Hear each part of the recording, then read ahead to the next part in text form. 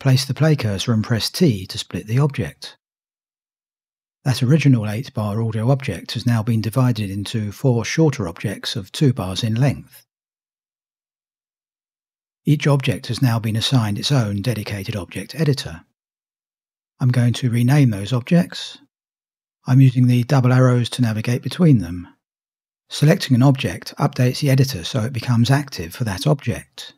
As I switch between objects, the object name is shown on the Object Editor title bar. Click the Play Stop button to play from the current cursor position.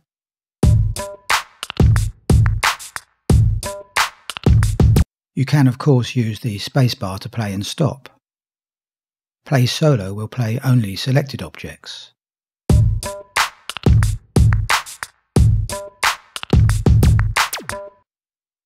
Turning on loop mode and pressing Play Solo will cycle that selected object.